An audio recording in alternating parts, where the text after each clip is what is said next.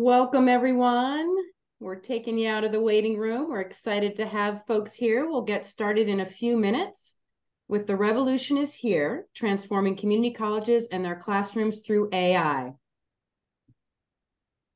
We welcome you to enter your name and your institution and even your role in the chat to introduce yourselves.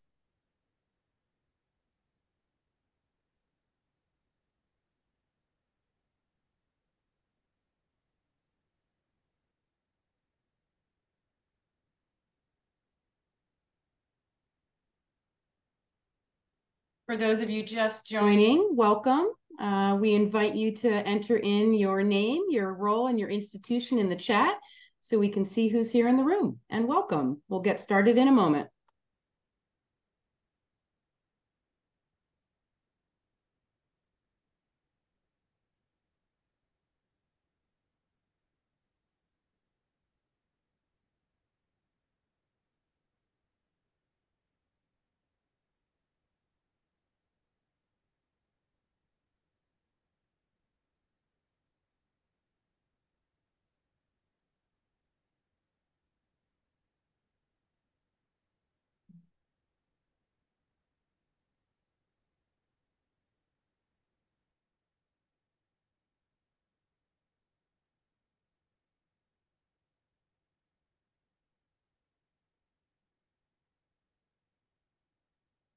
All right, welcome everyone. We're having folks introduce themselves in the chat and place their name and their role in their institution. Looks like we've got a great spread of faculty, administrators, and college leaders here. So thank you so much for your participation and your engagement.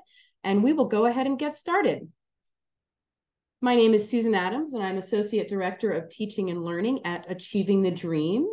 And I am joined here by my colleague, Dr. Tanya Scott, who will introduce herself a little bit later. Eric Fierro and Ryan Knight are going to be our support in the chat. And of course, we have our speaker for today. Reed Dixon is coming to us from Pima Community College, where he is the Director for Online Faculty Experience and Innovation.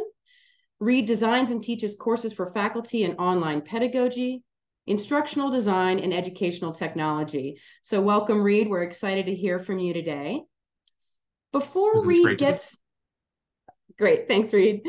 Before Reed gets started, we want to place us all into a shared understanding of what is generative AI, the opportunities it holds for students and faculty, and important elements for institutions to consider in embracing this new technology already in the hands of their students. Tanya, take it away. Thanks, Susan. So I'm Tanya Scott. I am Director of Program Innovation here at Achieving the Dream. It's my pleasure to talk about AI and everything that we could expect and more in higher ed. And the big question I think everyone has is, what is generative AI? And we've all heard about ChatGPT, but generative AI is so much more than that. It basically is a collection of algorithms, right, that have been created to create new content. And we can use AI to create audio. We can use it to create code, images, text, simulations, videos. The list goes on and on. And when we talk about AI, we're not talking about AI in the sci-fi sense, right? We're not talking about AI as a sentient, independent computer system that could act on its own volition, make decisions, and feel and think, right? It really is just machine learning. We've all heard about predictive analytics. This is like the next tier around predictive analytics and machine learning that's been going on really for decades. It's been, we've talked about AI since even the 1950s. And so AI has been around. It's not a new concept. We've really been building on AI and its capabilities over time. And you've likely engaged with AI already. For all of us that have used, automated telephone systems to get through customer service, a lot of that has already been using AI already. So AI, when we talk about AI, it's not an independent entity.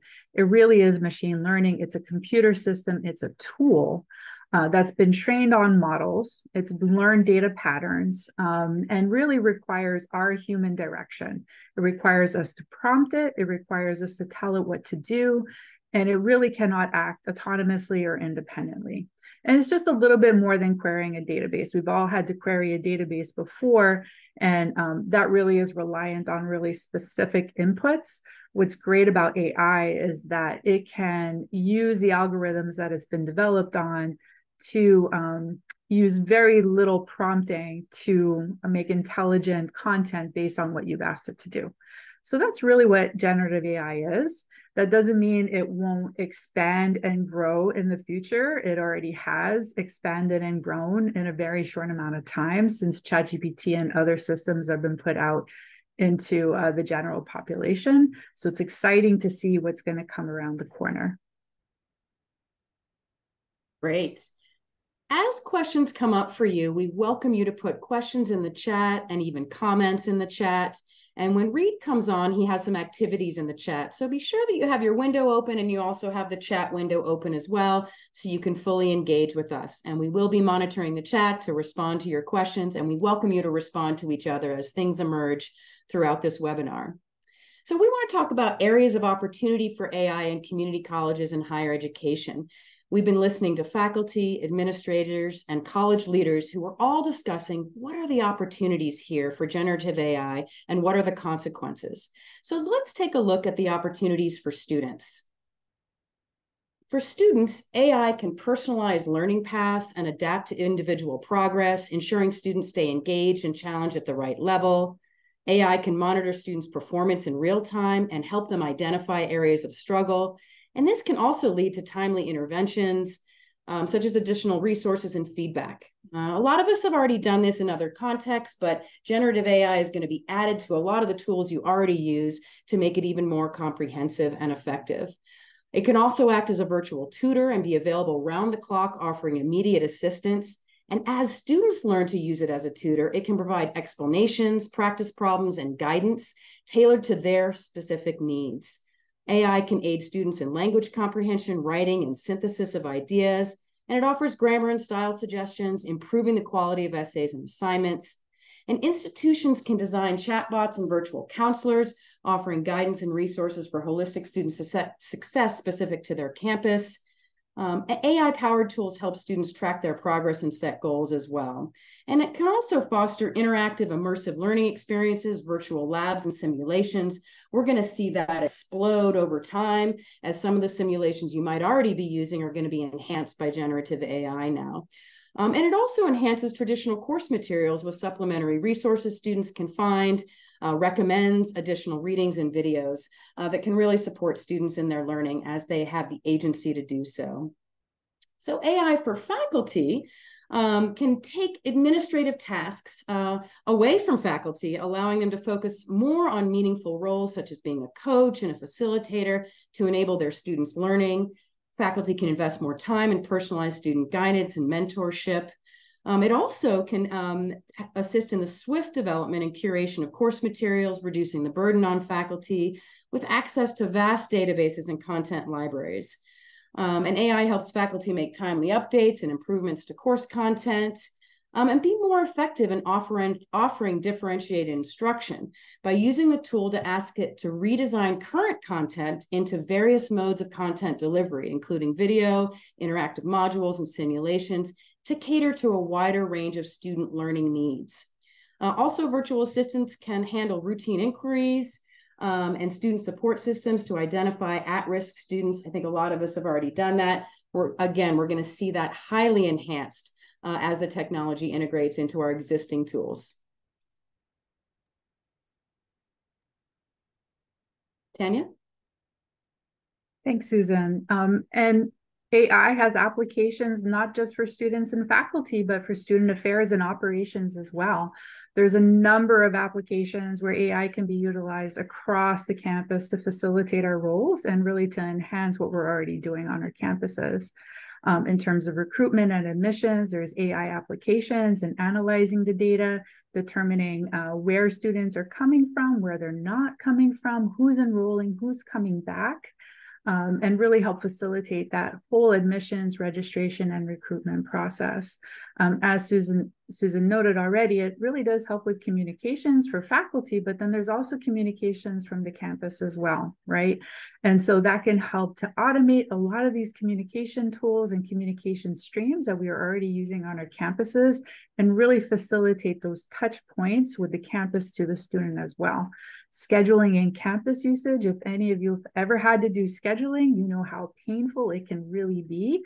AI has lots of application to facilitate scheduling, as well as campus usage. For many college campuses, you have to provide reports around campus usage to your respective counties. And so AI can help maximize campus usage, as well as determine, and make more efficient building operations and energy utilization as well. It's really just a question of the data that you're already collecting on your respective campus and how good that data is. Security, finance, all has applications within the AI space, as well as in compliance and accreditation.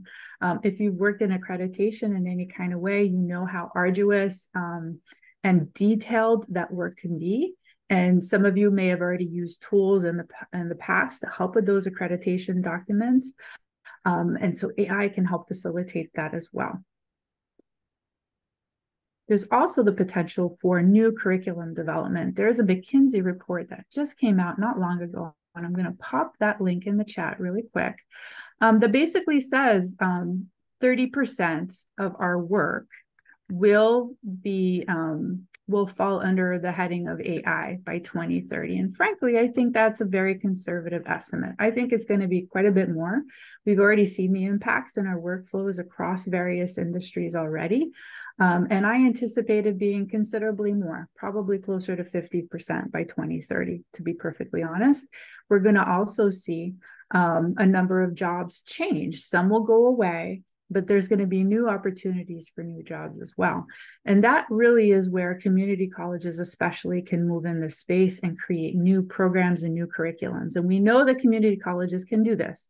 We've developed business analytics curriculums. We've developed cybersecurity programs. Mechatronics and automation already exists in our community colleges as well. And so the need for community colleges to upskill and create new ways for our students to not only learn, but work will be critically important.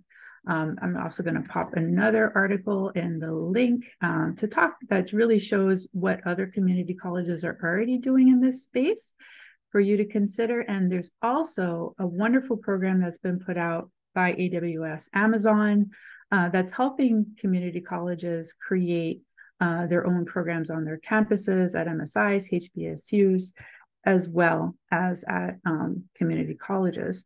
So there's new opportunities for new curriculum development, new ways to help our students learn these skills, because they will be critically important for any work that they're going to be doing in the future, right? So having these tools and these skills will be important regardless of program of study, and will help to prepare them for the future and how AI will be integrated into the workforce, because it already is.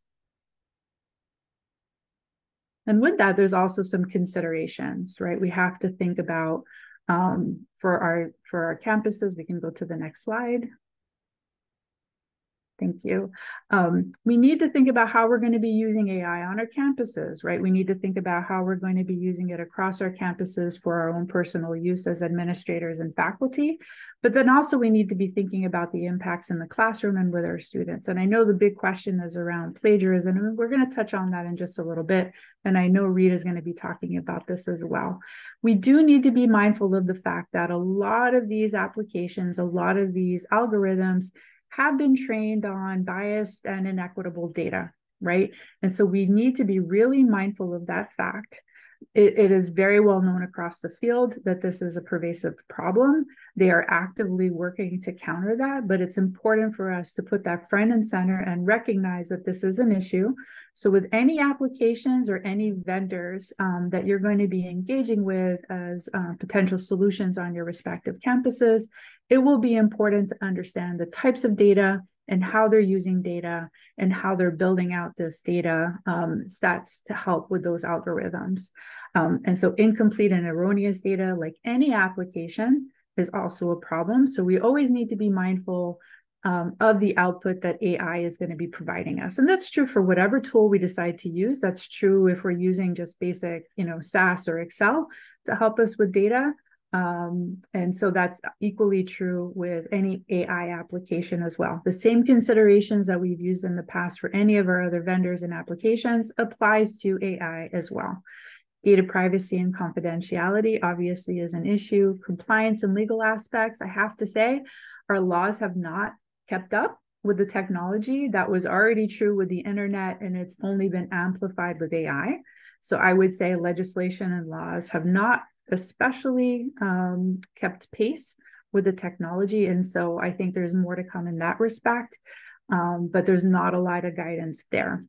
Data integrity and integrations with vendor-controlled platforms is always an issue. Again, like any vendor or solution that you're seeking to engage with, thinking about data integrity and how that will integrate into your own systems is very important.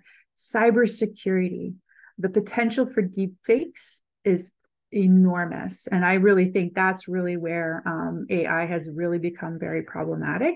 And that's actually a new stream of cybersecurity programming, right? So if we're thinking about developing out new programs, the potential there for folks in cybersecurity to focus on deep fakes and analyzing and determining deep fakes is enormous and will be incredibly valuable to the field.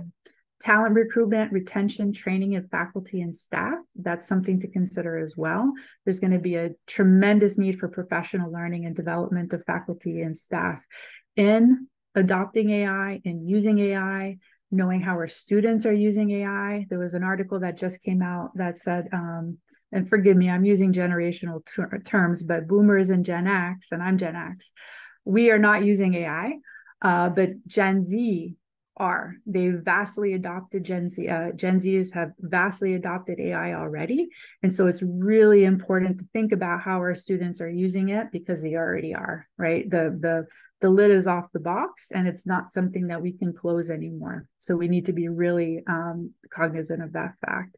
The costs around that, and it's really important when you're engaging with vendors to really understand what it is that they're solutioning for, right? And we've seen that in the past with other vendors. I'm not going to name who they are, but we've all probably engaged with a vendor or two that have sold us a solution that really didn't do what it said it was going to do, right? And I would say that's equally true for any application, any vendor that comes forward that says they have a solution for you, right? There's also a potential for creating your own proprietary applications, right? So the potential is really enormous there. And of course, there's ethics and plagiarism. And I have to say, there is no one verdict out in this space around plagiarism and ethics. I have seen some institutions have a very laissez-faire approach. They defer to faculty when it comes to how AI is used in the classroom with their students. And then there's other institutions that have a no AI policy. I will just say, I caution against such an approach because it's not really informing our students of the vast potential for using AI. It is going to be a critical skill that our students are going to need to be able to compete out in the workforce, right? And it's really a question of informing our students of how to use it appropriately, effectively, and efficiently. It has the potential to democratize education even more so than our computers or internet has.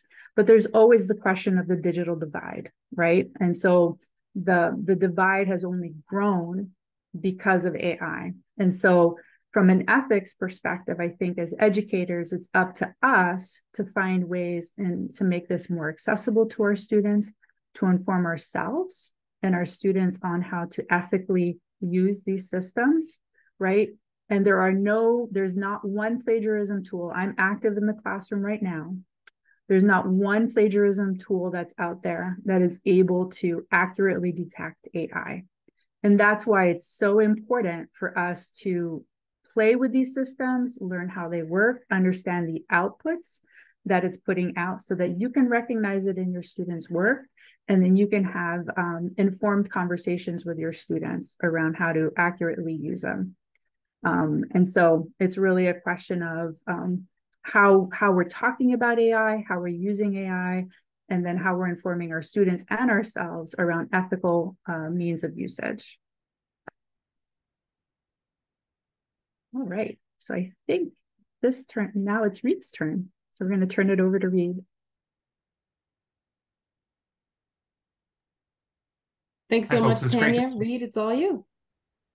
Wonderful. So it's great to be with you all again. And it was such an honor to be asked by Achieving the Dream to speak. Susan Adams, thank you in particular for reaching out, and Ryan and Tanya and the whole team and helping us prepare for this. That was a fantastic summary, Tanya, of all the things that we need to be thinking about. In this workshop that we're going to dive into today, we're going to try to do a play-based approach, number one, because I believe that play is urgent and that we all need to start playing with the tools if we're not already. So please anticipate that I'm going to be walking you through a process where everybody in the room, I'm expecting you to pull out a phone or a second screen and play with a tool as we proceed. And again, I see in the room, I think we have 184 people in the room, folks ranging from CLT directors to faculty to instructional designers, vice presidents, a dean, adult ed folks. I used to work in adult as well in curriculum coordinating adult ed. Number of department heads, the ATD president, Karen Stout. I see Sean Nuffer in the room. A lot of wonderful people here. And we're going to try to engage all of you as a community. We're going to be using the chat feed aggressively, so please make sure to open up your chat feed now. Many of you are already using the chat feed to talk about the absurdity of banning AI. Somebody compared it to banning nitrogen in the chat feed. So please enjoy this chat feed. It's your space as we proceed. Without further ado, I'm going to share my screen and we'll get started. So the topic for this workshop is focused on the revolution, what we mean by what is changing all of a sudden. I'm going to do a quick summary of all the changes that we've seen, but the revolution is here. Things are already shifting. And how can we transform community colleges and their classrooms through AI? This is a pedagogical opening. This is an opportunity, as difficult as it can be, just like COVID was. Suddenly, our faculty were open to learning new technologies, new ways of practices, new ways to improve the student experience. This, likewise, is a huge opportunity for us, and this is our chance to capture it. So in particular, my presentation will be focusing on the future is now. And we're going to take a 30,000-foot view. We'll be diving into a number of things. My main focus will be about how do we adapt to, but also with AI. And the second piece, how do we think about AI as a catalyst for a new era in education? Now, Tanya just mentioned a number of questions like, will AI democratize learning? I think it's a great question, and it's a good dilemma. It's sort of like, Horace Mann said, schools themselves are supposed to be the great equalizer. The internet democratized learning. A lot of folks that have created technologies have said these are tools that are supposed to democratize the web. It can go both ways. We can become gatekeeping institutions or gate opening institutions or gate busting institutions. How do we support practices with our use of AI that allow more access and reinforce what we already believe about teaching and learning? And that's what we're going to be diving in and talking about today.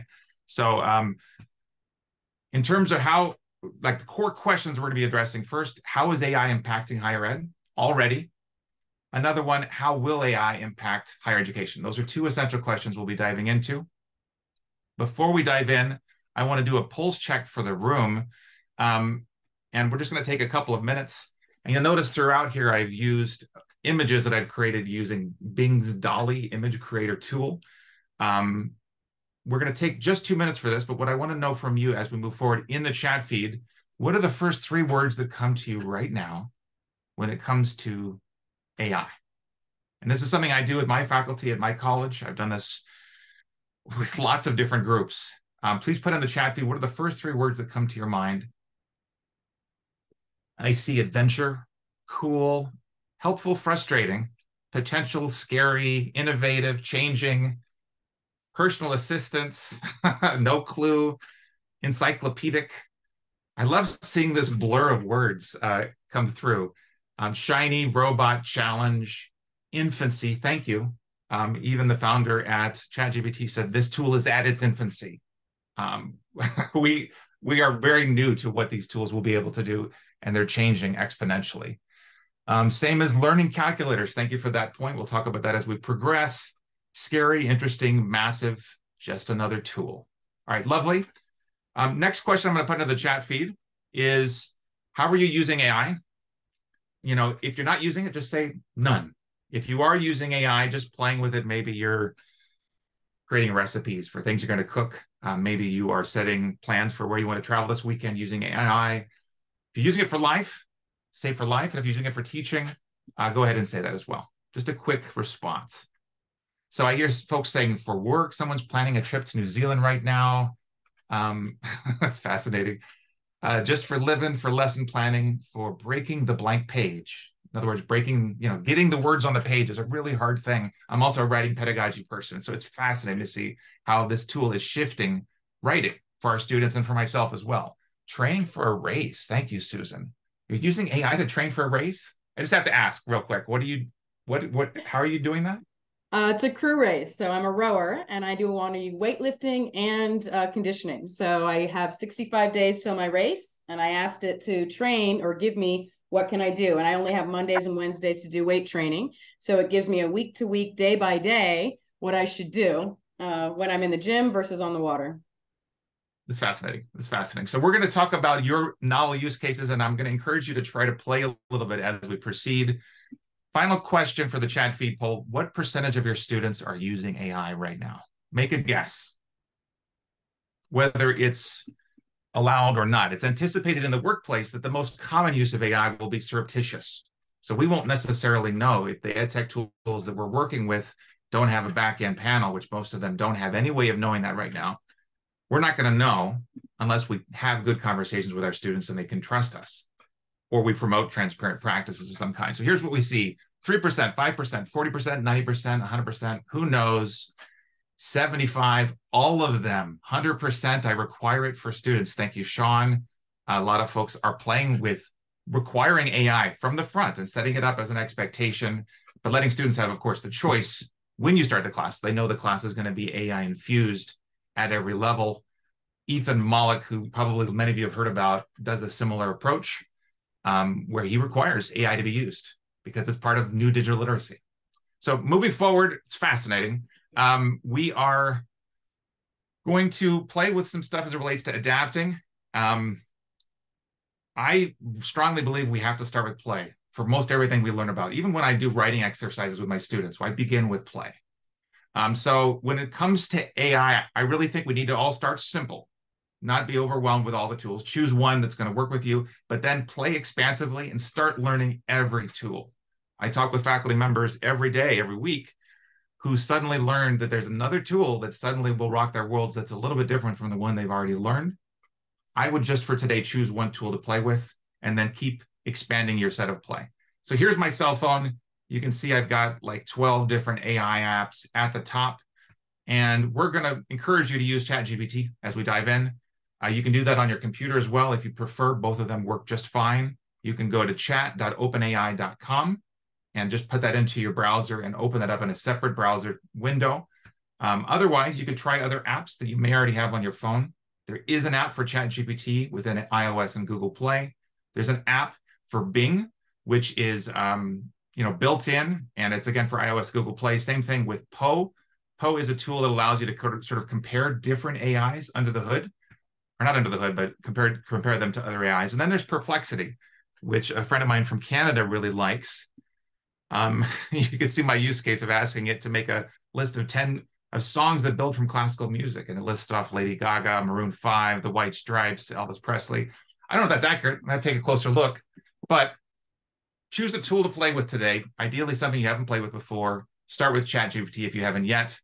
And again, you'll notice ChatGPT has a ChatGPT 4 option. That's the paid version. There's an incredible difference when you pay the $20 a month. I should also note that Claude has a $20 a month version now too. Things keep changing in terms of pricing models and approaches. So these are the apps that you can get on your phone. You can also, through your browser, use Claude. Claude, you'll notice, has that little paperclip right next to the chat, which means you can attach a PDF or a comma-separated value set and let it analyze your set of data for you. No other tool has that.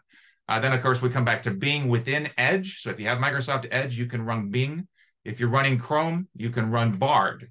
And then Hugging Face, our students who are in cybersecurity promote using Hugging Face to learn about all the different AI tools. They are our experts. You need to find out who your student experts are at your school, by the way. It's a huge game changer to let students guide the conversation. So in terms of adapting to AI, for me, we're going to play with today with AI so that you can work with AI tomorrow. We're going to start off with play, rapid fire, and I want to know how you have used AI in novel ways outside of the classroom. And some folks have already said, like Susan, that Susan created a training schedule. Is there any way that folks have been using AI that is kind of playful or fun? I just want to see what comes through in the chat feed. Write a letter of recommendation for a friend relating to citizenship. Choose dinner. Ideas for vacation. Writing lyrics. Ask it to help me convince my parents to downsize. That's great. There's a lot of really complicated use cases. I've heard people use it for very personal things and also for things that are quite goofy and playful. I see the things to do on vacation, writing song lyrics in a Senegalese language, etc. So keep sharing your ideas as they come through. And I'll just suggest this, that if you have any uses that you want to share in the chat feed, please do. If you don't want to share it in the chat feed, but you prefer to share it inside like a social media, I'd love to know what you're using after the fact, even if it comes to you after the session. So I will leave some socials here connected to this event for your social of choice, where I just would love to know how are you playing with the tool. Play matters. This is the most important way to get faculty aware of what we're using. The wow factor for me is broad. I started using this with everyone that I met. It could be the taxi driver that's driving me across town. It could be an old friend who's just reflecting on how they could have gotten into a state that had better setup for undocumented students. And they did a search relating to states which would have been a better choice for them. And it did hallucinate a little bit, but it got a lot of things right. In this example here, I have a role play that I'm doing where I'm asking AI to talk to me like a friend. And you can train it to do short conversations and be, like for me, a character that would be a good friend to talk to, the goof around. Surprising how effective it is at talking with us. It can create, this is ChatGPT, it can create music that you can play. You can create a playlist of music. If you haven't tried creating playlists, we had a huge rain in Tucson, and I was like, I want a playlist based on the rain. What do you got? Another use case is just analyzing, the differences between different things like SCORM and XAPI, et cetera. It can create tabular analysis. And this is Google Bard, but all these tools have the ability that's expanding to create tables that analyze and compare that are astonishingly effective. Snapchat is another use case. My daughter, when we were driving to school yesterday, said, Daddy, I can talk to Snapchat in Spanish and it will respond in Spanish. So that's an audio recording responded to in Spanish. Same thing in Persian. She posed a question in Farsi and it responded, giving basically the words for each number of 1, 2, 3, 4, 5, yek do say. So these tools are changing quickly. Snapchat is not the best AI. I should note that, but kids are using it. Kids are using all kinds of stuff. So in terms of novel use cases, again, please share it forward, put it in the chat feed. And if you don't know about transcript links, try one of those. So you may not be aware of this yet, but in the upper right-hand corner, and this is where they've recently moved it, there is an upward arrow coming out of a inbox. If you click on that upward arrow, you can share the transcript within ChatGPT, which for us is huge because then we can get a sense of cognitive work. What is AI created versus what is the student creating within the transcript? We have to think of creative ways to promote transparency. And this is one, just for the sake of play, where if you have an interesting discussion with the AI, you can send the whole thread to us. And if you'd like to share any example, I think somebody already did it, Corey Bergeron, thank you for being the first to share an actual chat transcript in the chat feed. Likewise, you'll see that the same capacity is in Bard now. So if you click on the export response options, you can send it to Google Docs, you can send it as an email, or you can actually send it as a link. They're a little bit different. play with them, please. Claude does not have that option yet, but these other tools do. Core point that I want to make in terms of play and the urgency of play, and this is from the Time for Class study, that students, this is back in March, I think, 48% of students were using AI, only 39% of faculty were using AI, and administrators even less. This gave me a lot of pause as a statistical point. If you haven't read this report, download it, upload it to Claude, and let Claude summarize the report for you with the core statistics by page number. It can do that. So going into the primary takeaway for me, how can we bring AI into learning or set guidelines without having firsthand experience? We need more experience, and play is a great way to start, especially for faculty administrators. AI play is nothing short of urgent. And so, quick note on my AI story. Back in January, my dean for sciences and I were talking about their faculty development needs, and we spoke about AI. And she said, you know what? This is going to be around the corner. I agree with you. Let's dive in and do a workshop. And I suggested let's do it together with her team. We had probably 80 faculty show up, including faculty outside of the sciences who were aching to know about what was happening.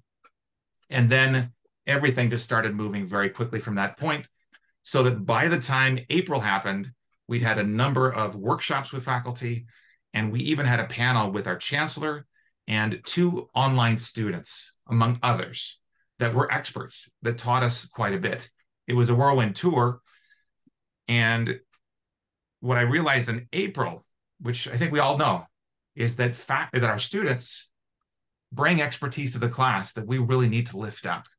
One of our students on the panel said that he goes to ChatGPT as his cherished friend, and he will go at 2 a.m. down a rabbit hole and say, please explain to me quantum mechanics like I'm a 7-year-old. Okay, now explain to me like I'm 12. Okay, now explain it to me like I'm 19. Okay, now explain to me like I'm 24. Each time, as any good constructivist would think, is progressive complexity. So he's learning a simple way of understanding it, and then a more complicated with near synchronous feedback, almost immediate feedback that helps him conceptualize more effectively at 2 a.m. when there's not going to be anyone that could support him. So this is an incredible learning aid. And a lot of the talk right now is about it being a cheating aid. We hear that. But practically speaking, so is the calculator. So we have to slow down and think, okay, well, what are the positive use cases for our students, and how do we guide them in transparent use so that we don't have to go down the policing and policy sort of other rabbit hole, so to speak. We do need to think about these things. We will dig into them. But my focus right now is how can we learn from our students, and who are the experts? Right now, there are no experts. We're all novices. The experts that are emerging are simply those that are AI curious. I encourage you to leap in and to learn from your peers and to learn from your students. The adapting to and adapting with, in terms of what are we adapting to? Here's a quick whirlwind tour of AI teaching, learning, and life. And I'm going to fly through these so that we can get to some other pieces. First off, ChatGPT moves to 1 million users in 5 days. Netflix took 3.5 years. Then within 2 months, ChatGPT got to 100 million users. In September of 2022, DALL-E came out, which is the image generator. And then by March of 2023, tools like Midjourney were used to make really high gloss versions of AI photo fakes. Fascinating use cases for graphic design. Grammarly Go now has AI. Grammarly has AI now under the hood within Grammarly. And we should also note that tools like Khan Academy have AI under the hood with personalized Socratic coaching built in underneath it. Our core Office products are going to release, and I expect it'll happen within the year, AI within all the Office products that we're using. That includes Microsoft. It also includes Google. I got permission from Google Workspace Labs to share this image because I'm also part of their pilot. But this is what it looks like on the inside. It says, help me write, as soon as I open up Google Docs. What does that mean for writing and how that's going to change the writing process? Same thing for spreadsheets. It says, help me organize on the side, a marketing campaign material tracker for a new product launch. It's going to coach us on things that we might want in ways we can't even anticipate. We should also note that there has been a lot of news about the AI detection tools that are out that have high false positive rates, where they've acknowledged, and this is different companies acknowledged that, yeah, we are getting things wrong. We didn't realize that 98% you've plagiarized may be an issue, as one of my faculty colleagues this morning said, of length, in terms of whether it was a short piece of writing versus a long piece of writing. It may actually be messy, relating to the fact that AI will tend to more likely ding non-native speakers around misuse of the tool. So there's issues with the detection tools. Moving forward, ChatGPT Enterprise came out last week. Or was it last week? Yeah, it was a little bit over a week ago. That's huge, because there's capacity in the future to see that there will be a data secure opportunity that is not just for businesses, but for schools. We're just not there yet. But we're seeing the technology shift quite a bit. And GPT Enterprise just came out last week. I think it's a big deal. We see Baidu that just moved out with their own specific chat feed called Ernie, I believe, or Ernie Bot. And that is taking over the market in China. We'll see US AI competing with Chinese AI.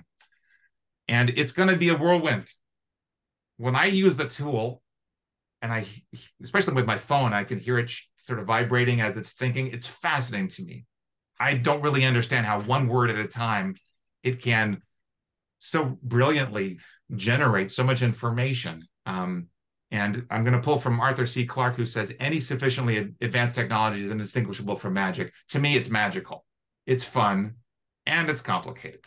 It's good and it's bad. It's here to stay. Moving forward towards paraphrasers, in case you don't know about them, Writer is an important thing to think about as a tool that students are using. They might use ChatGPT, and then they'll run it through Writer after they use ChatGPT. It's a language paraphraser. Same thing with something like Cactus. So these are tools that allow you to create content. And then there's Quillbot, which has been around for a while. And folks probably have used Quillbot to paraphrase language from one sort of language of power into another discourse that might be easier to understand. So again, there can be positive uses of all these tools and negative ones, good uses and misuses. Let's not also forget about ed tech under the hood. We've seen a lot of ed tech companies that have come through and brought in teacher-side AI. So I'm thinking in particular of tools like Packback and Feedback Fruits.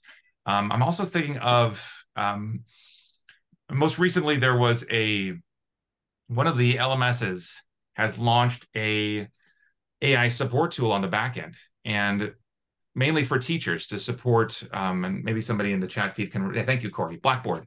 So Blackboard Anthology has brought in our ability to use AI as an AI design assistant. Again, it's for faculty, and the same thing happens with Packback and Feedback Fruits. They have teacher-side AI support to make our lives easier, to make the tedious work of grading, for example, a little bit easier so that it assists us in our progress. We're seeing tools like H5P that have AI interactive creators, so we can dump a PDF or a video into tools like that, and it will create multiple choice practice questions, things that can help us with knowledge checks that are ideally low stakes formative assessments. But there's a lot of stuff happening in ed tech where we're going to have to make choices as institutions around which tools we want based upon what AI is under the hood. And it's going to change quickly. Every few months, we're going to see new product tweaks and changes without always the best communication relating to the rollout. Some of you may be familiar with that, relating to even turnitin.com. It suddenly rolled out. Some folks were not happy with it. Some institutions actually turned off the AI detection because they were not happy with it. It's a mixed bag, because as one of my friends said, once you turn it off, you have no way of knowing where teachers are cutting and pasting their papers online to other tools. How do you track the use of these tools? It's complicated. So here's an image called the Woe Factor. I used AI to go ahead and create the Woe Factor as presented by robots with American Gothic as the style. It's not all about the woe, it's also about the woe. What are the complexities that lie ahead? Please, in the chat feed, if you think of any complexities that come to mind for AI-minded educators, what are the ones that come to mind for you? And I'm glad to share some, but I want to know what's on your mind first. And so I see teaching healthcare topics is the first point that's raised. I will say this one. One of the institutional questions is, how do we use student data as it relates to AI and FERPA? Can teachers use AI for grading? Let me read some of your ideas before I get too many of my own. Having students value their own thought process is a great point that's been brought in. Everyone needing training on how to use and for what purposes. Having students value their own thought process was already mentioned.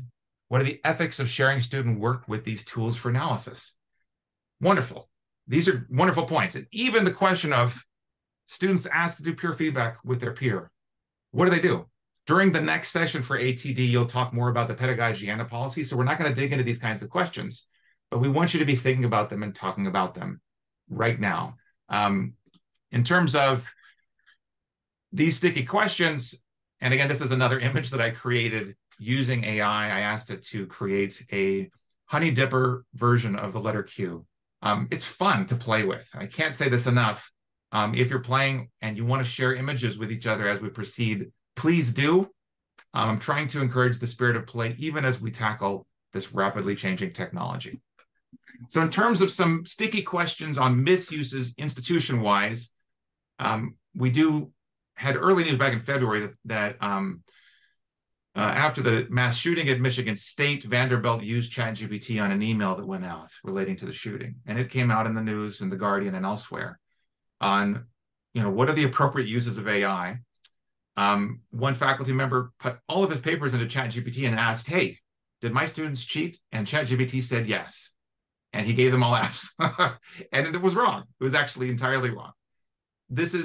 We need to anticipate misuse as much as we anticipate novel use, and think about how to plan and guide folks and get them aware of what's possible and what's not, I think, through play.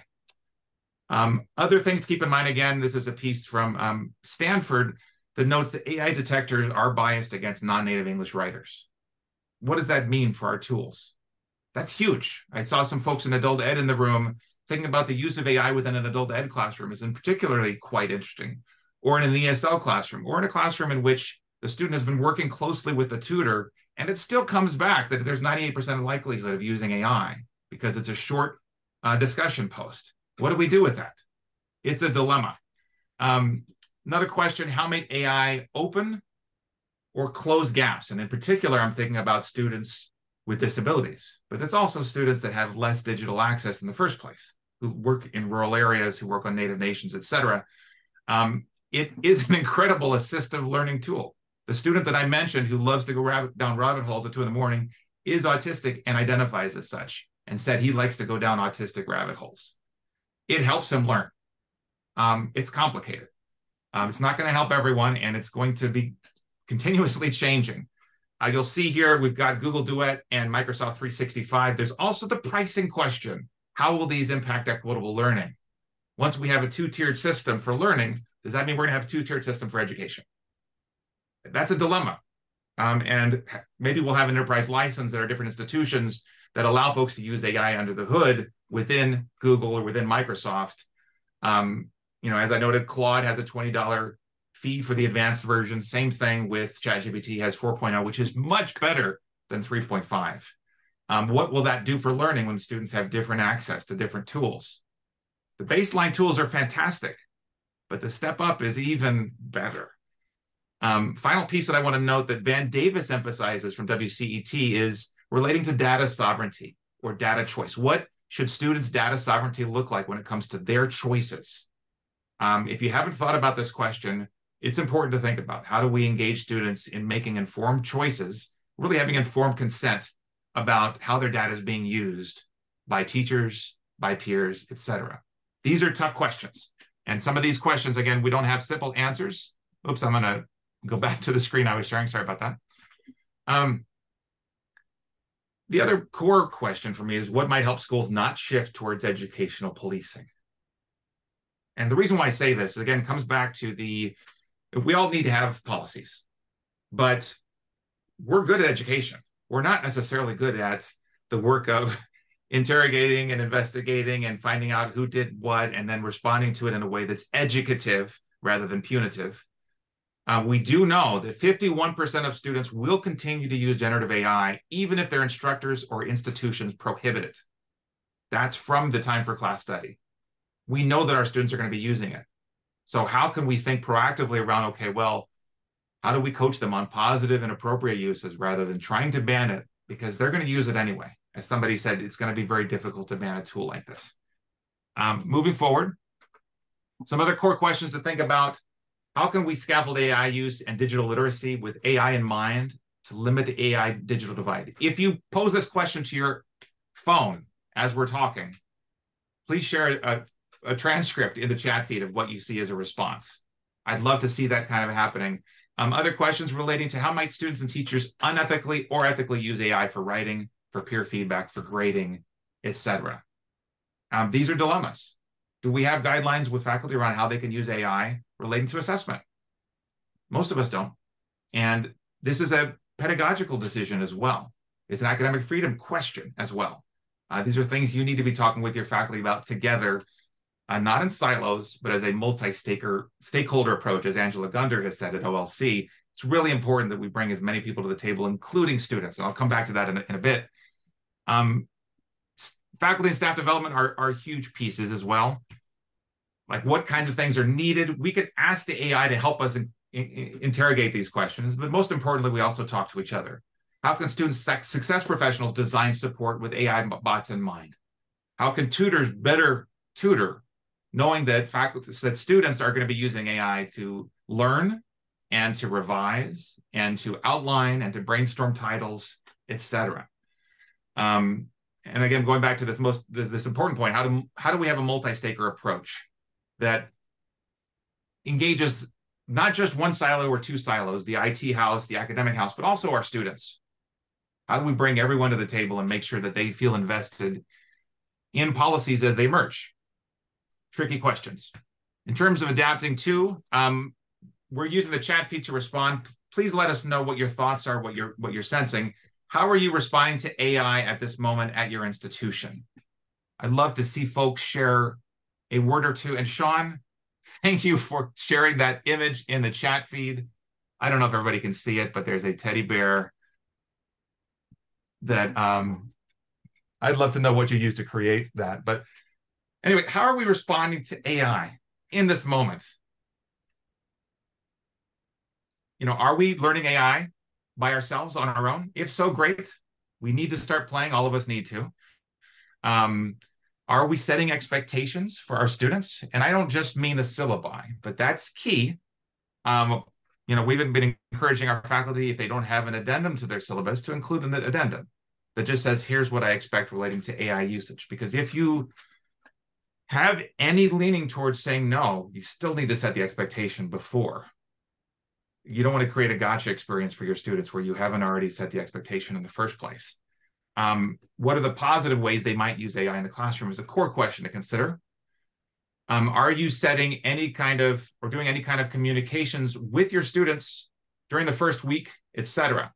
I'm going to scroll down to the chat feed because I see some different pieces here. Great question about AI and assessment, says Karen Stout, who notes the question of two-tiered systems. I love this chat feed. Please keep talking with each other as we go. But adapting to is different from adapting with. This is kind of response to the AI moment. Yes, we need to learn the tool. Yes, we need to have syllabi statements. Yes, we have to have an activity during our first week or in our first module that helps, talk about the elephant in the room, which is AI, and sets expectations about proper use, and also maybe shows how AI fails, doing demos like with our students about what's possible and what's not currently. And I do think it's important to think about these worst case or regressive responses. I did a workshop for EDUCAUSE back in March in which we had like 100 instructional designers in the room, and many of them said that some of their faculty are moving back to blue books and high stakes tests because they don't know if the writing that's happening is their students. So as much as I want to be optimistic, Susan, about everything that's happening here, I think on the flip side, it can go either way, and it will go both ways. It is plausible that we'll see really positive and negative responses to the use of the tool. We may move towards our core values of teaching, supporting independent learning, supporting project-based learning that's relevant to their college and career goals, supporting things that actually transform the problem of the discussions that we see in our classrooms. Or we can see ones that actually make things worse. We'll see a lot of stuff happening. And if we don't have a lot of regular discussions with our peers around this, then we will lose out on the opportunity or this pedagogical opening to make transformative practices shift. I do think it's important to look at where this is going wrong. And so I can't say enough, please imagine the worst as well. How might this be misused? Pivoting to the and with point, we're looking at how might we adapt with AI? And this is a question for the chat feed. If you have thoughts, please share them with your peers. I want to know how you're already working with AI in your classrooms. So some of our faculty will have an assignment in which they're expected to use AI and to explain how they use AI. And one thing I've been promoting is to please share a transcript as part of your process so that you can transparently show how you're using the tool. What are you doing cognitively versus what is AI creating in conjunction with you? But I'm going to scroll down and I want to know how you're using AI already in the classroom. I see Heather Brown sharing an open source doc on syllabi policies. Thank you. There's the question from Rebecca. I'd love to see you in the chat feed here about blue books. And there's an argument for blue books. There's an argument for and against. Honestly, it's hard to have an absolute moral position, except that we do know that there's test anxiety for students. And there's issues with different types of testing that will also have its equity challenges. So scrolling down back to, or excuse me, staying with how we're using AI and working with AI in the classrooms, I show my students the AI's answer to almost every question we ask, and then we discuss it as if it was another student. Thank you. Brilliant. And again, we're learning as we go. Inviting AI to the table helps us understand what AI is getting wrong and helps us all sort of normalize, okay, well, what is the place of AI in the future? And I think we've got some audio feedback in one of the, if we can mute the, wonderful. So moving forward, how might we scaffold student use for GPT is another core question. If we don't scaffold, and there's been some research by Sarah Grace, who's a colleague of mine at the University of Arizona, saying if we're not scaffolding practice, we're not going to get the outcomes we're looking for. How do we promote inquiry? Using tools, helping them create better questions. We don't necessarily know, and our students don't necessarily know, but we can learn together. So continuing forward with this, how do we promote transparent metacognitive reflection with our students is a key question. I want to put into the chat feed an article that that I put together, which is on transparent practices. Let's see if I can pull it up here. I don't have it at fingertips, but I'll bring it back in a second. For me, the question is, how do we promote transparency with our students and proactively engage with AI as educators? The AI article that I wrote, if you want to Google it, is at CC Daily, Community College Daily, which is called The Elephant in the Room. How do we promote transparent AI practices? How can we advance AI use cases for learning aids? Again, that's an adapting with piece. How do we advance AI course audits, which is not just AI proofing the classroom, but thinking, how do we make every assignment that we do something where AI could be used as part of the assignment in transparent ways to help students as a learning aid?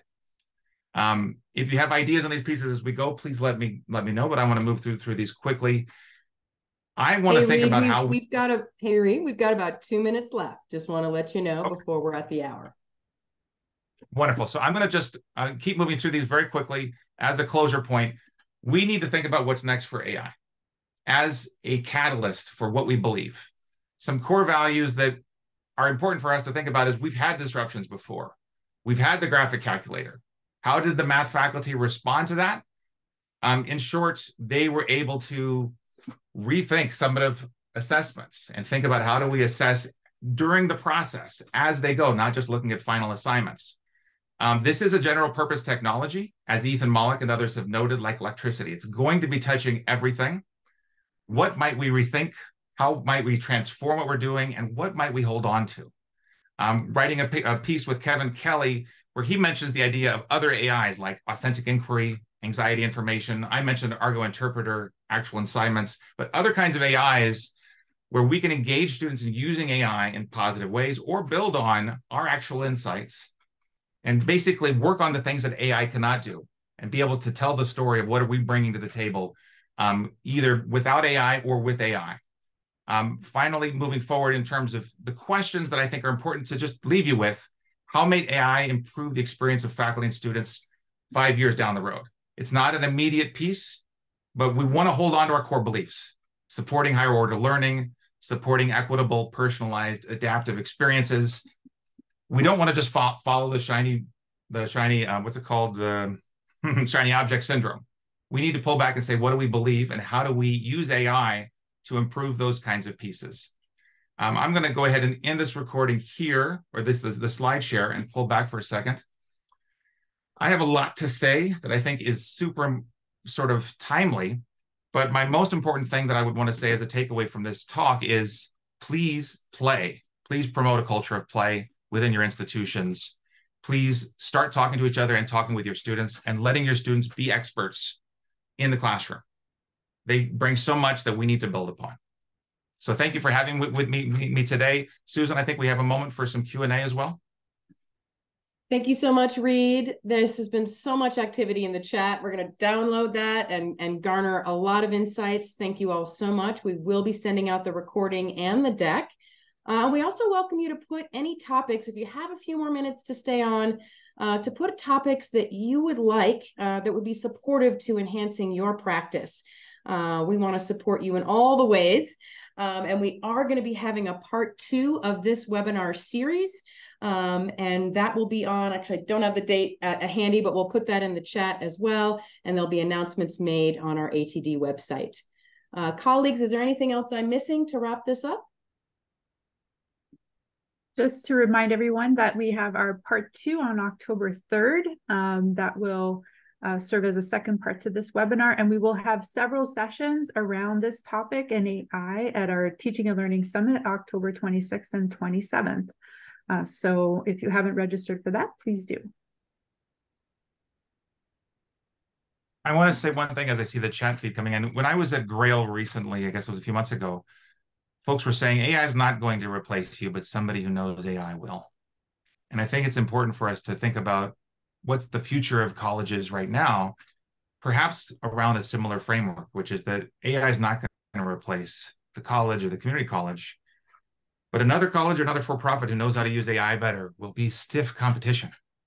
And so it is imperative for us to start playing, to start digging into these tools, and to start learning alongside our students, knowing that, you know, this is, if you believe in flipping the model of the banking model that Paulo Freire talks about, this is the opportunity to let students be experts and to make it part of learning. And it's going to be moving so quickly that we can't expect to be experts ourselves forevermore. That's a positive for me. To me, it's a positive disruption that we get to rethink expertise in the classroom, that we get to rethink what are meaningful assignments for our students that they can use beyond the moment we're in. It's a fascinating moment we're in. So you'll notice, again, Ryan did put the registration note for the next workshop. And I would strongly recommend you going to think about, you know, some of the things we've talked about more carefully, but also to return to our humanness, which is a point that Dr. Estrada will be raising on 10-3. She's going to be digging into daily practices that we can consider relating to how do we communicate AI expectations, how do we advance cross-functional, non-siloed teams, how do we promote play. If you have questions or thoughts, please, again, feel free to reach out to me through whatever social media of choice works best for you, and I'll be glad to share my 2 cents.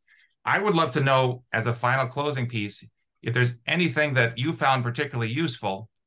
Again, please go to your social media of choice and just say, this part was useful for me. This question actually mattered for me. I want to know what's useful always. And if you had a really playful use case of an AI, I'd love to know that as well. Thank you, Dr. Sandra, for saying all of it. That was not written by ChatGPT as a response.